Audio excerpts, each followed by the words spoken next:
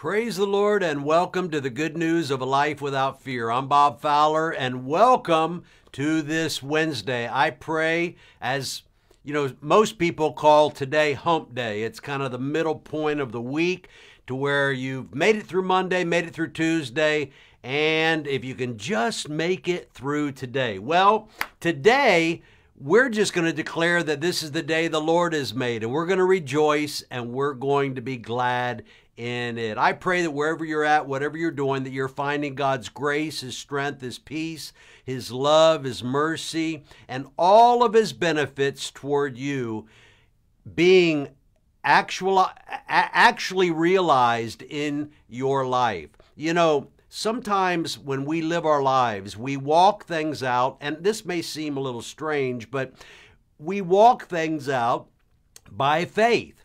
We walk them out we believe God is true, God's word is faithful, His word is true, but we also experience moments where we sense His presence, we sense His strength, His grace, His mercy, His love in a tangible way. Well, whether you're walking out a promise by faith or whether you sense the presence of God's Holy Spirit with you, within you, walking with you, don't ever think for a moment that whether you're walking out something by faith or whether you sense Him, that He's any more or less real. There, I finally said it. We're going to get right into this today, and we're going to go right back to what we talked about on Monday's program, and that is living in Christ. We want to talk about the second part of this, and I'm just going to review real quickly. Paul said in his message at Mars Hill in Acts chapter 17, verse 28, he said, "For in Him," now who is the Him? In Christ. "In Him we live, in Him we move, and in Him we have our being. As also some of your poets have said, for we also are His offspring." Now, what we want to talk about today is the benefit of being in Christ.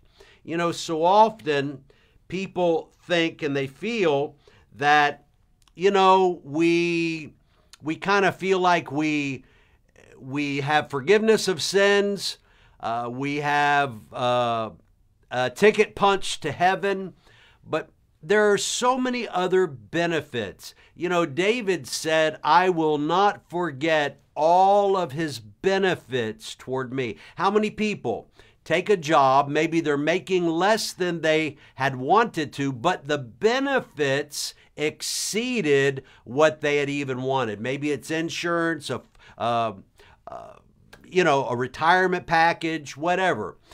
When we think about the benefits that we have in Christ, because of the relationship that we've been afforded, that the Holy Spirit was given after Christ's ascension to let us clearly see and understand all of those benefits. And I don't know about you, but it seems like those benefits, we don't learn all of those benefits in one shot. We don't learn all of those benefits in one season.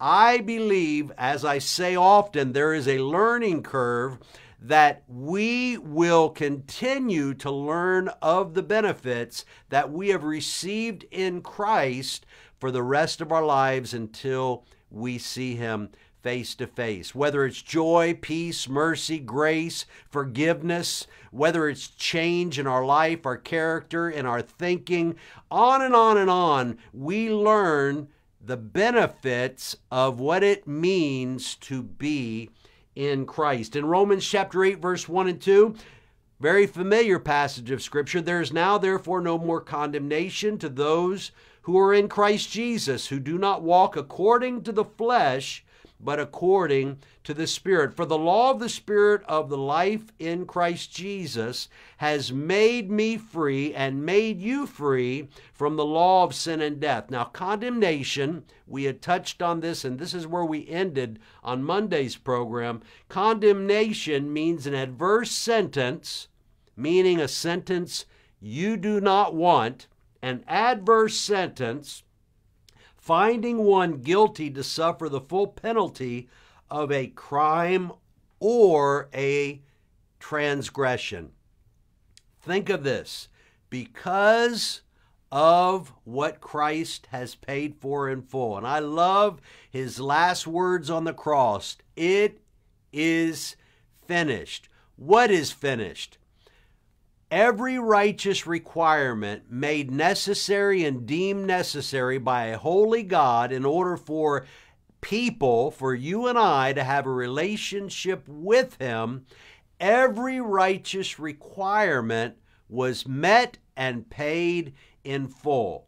So, when we received Christ, we received and we are now the benefactors of what he paid for. Righteousness, holiness, sanctification, forgiveness of our sins, the list goes on. In him, while we may look at our lives and say, I'm guilty, God says, because you are in my Son, I find you blameless, faultless, and innocent.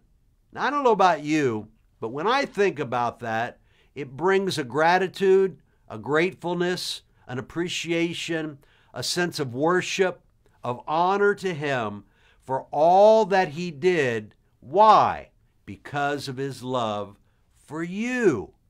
Think of that. Why would God, who would look at man and say, man is guilty, man is sinful, what would prompt and lead a holy God to give such a costly gift?